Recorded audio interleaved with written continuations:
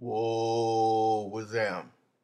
I know by now a lot of y'all heard that Dwayne Casey was let go from the Toronto Raptors, and I'm gonna just get straight to the point. If they don't get a black coach, then it's gonna look like a tactic that they pull so many times. I like to call the shit warming the jackpot. You dig? They always do this. Remember Mark Jackson? He warmed up the jackpot, and then who they got in there? Steve Kerr. Put one of their people in who they wanted to have a championship under. You know, they always loved Steve Kerr. So he could be a darling of the league while battling, his trials and tribulations. But this happens over and over when unsuspectingly a black coach over exceed expectations, you dig? This ain't the only time that this happened when Mark Jackson was just fired and they said, oh, it was because of his ego and shit like that. Like he was just walking around being bossy. Even if he was, how many coaches have an ego? Every coach have to have an ego on some level. So what the fuck does that mean? And how do that get out of the clubhouse? Y'all just had to put it out there. Oh, just man, throw it out there. That his ego. He turned into an uppity nigga. That's basically what they saying. Turned into an uppity nigga. Started acting like his shit didn't stink. Acting like he could talk to white people anyway. That's probably what they really saying right quick. But here go another time this shit happened. Remember when Mike Singletary was with the Niners? He built that team.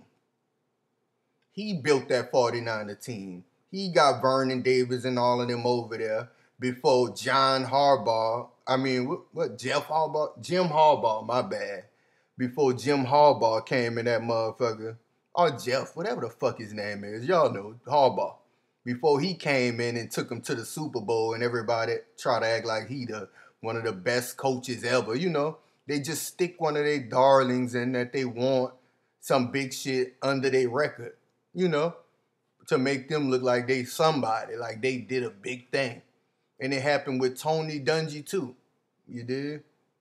When he left, they let John Gruden come in for the Buccaneers, and he wins the Super Bowl against fucking. Matter of fact, who did they play in the Super Bowl? Goddamn, the Raiders. Matter of fact, and they beat the Raiders, beat the shit out of them. But he beat them with this man team, and I guess they pleased him by throwing him to the Colts where he got to coach with Peyton Manning or whatever. Just because he one of their little darlings too. They love Tony Dungy smiling at. He ain't standing up for not a goddamn thing. Period. He ain't speaking up for nobody at all. Look at the smile on his face. But shit, I just wanted to speak on that warming the jackpot up type shit. Because if they don't get no black coach, that's what the fuck it's gonna look like to me. So, once again, man, y'all holler at me.